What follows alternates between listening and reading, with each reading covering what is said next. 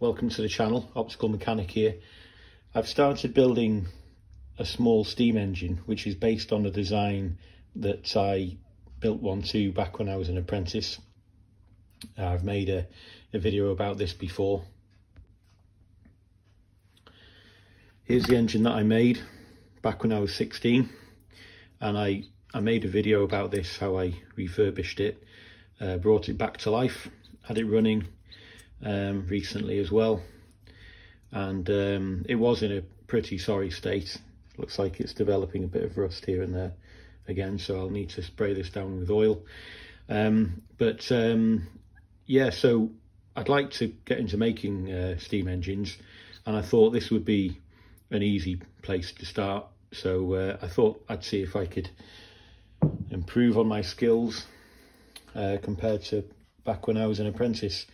So I've set about making some parts, and this is my logbook back from when I did that.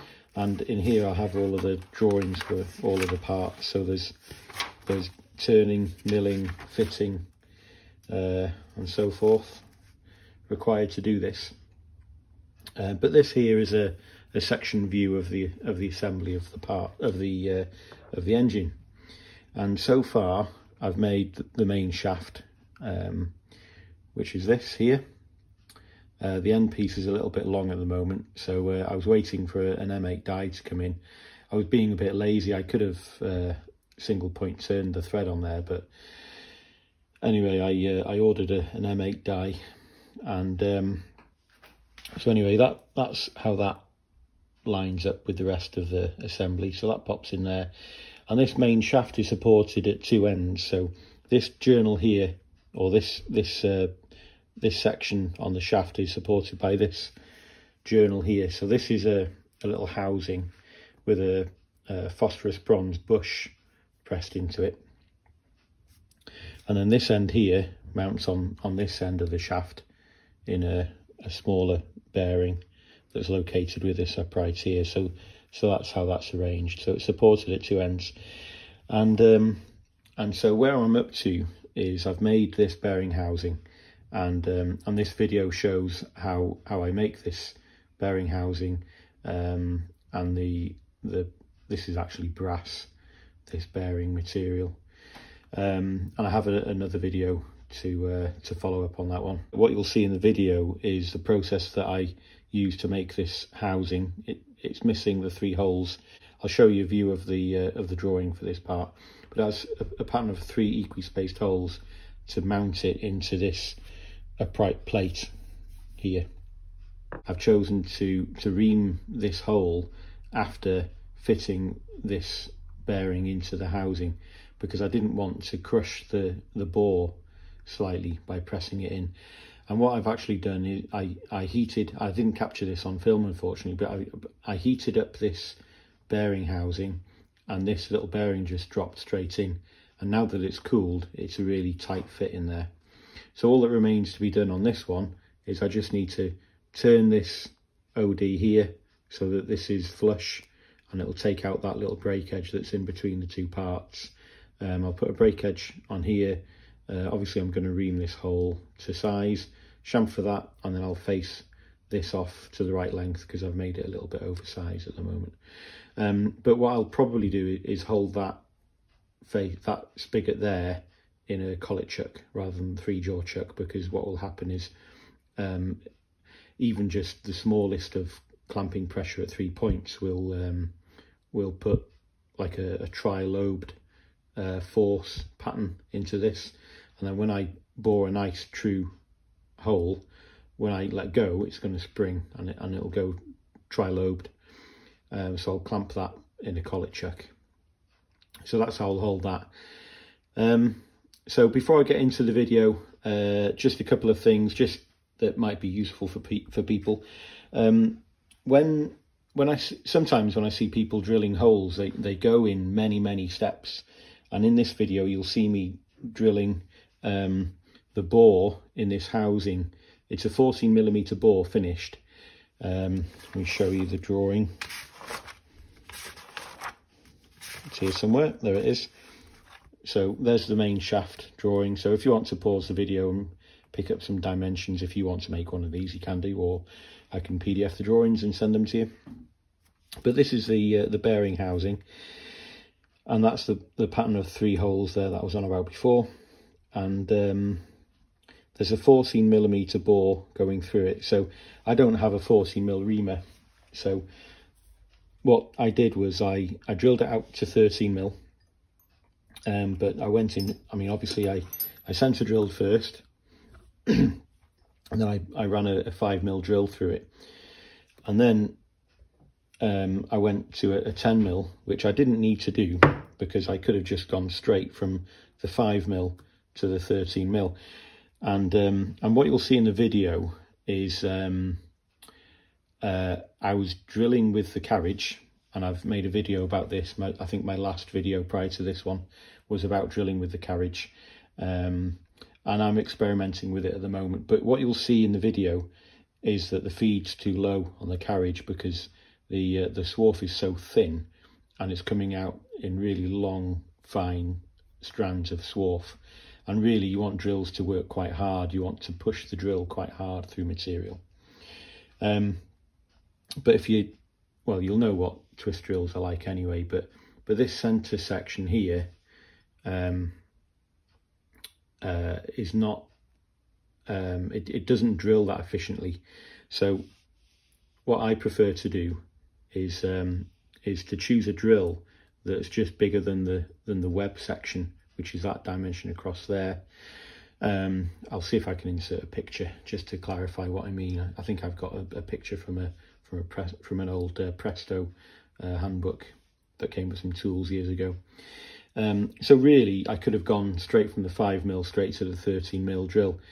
And the other benefit of doing that is that the cutting force is spread over as much of the flute as possible, which prevents uneven wear of the drill, and also cuts down on an awful lot of chatter and vibration if the load is spread over the full width of the flute.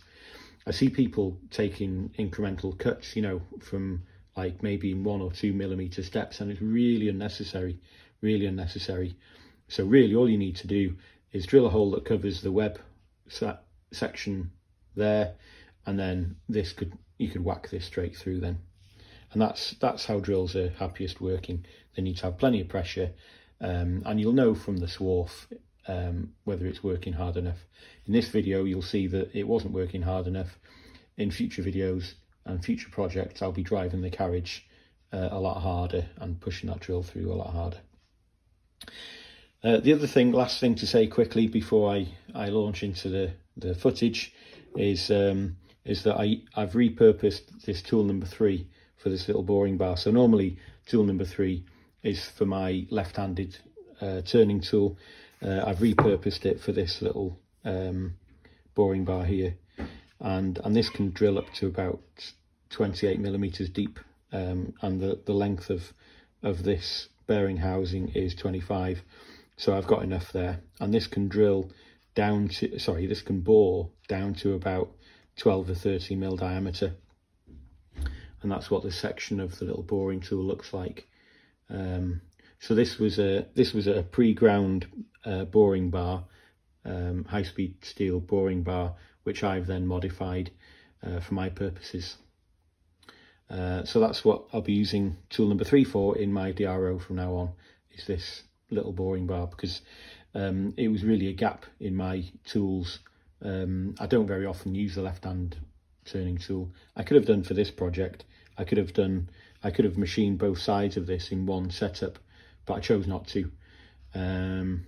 So there we go. Right, so enough said, enough chat. I'll get on with the rest of the video.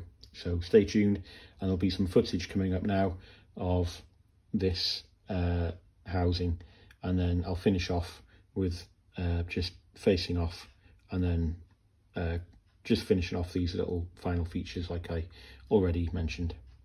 All right.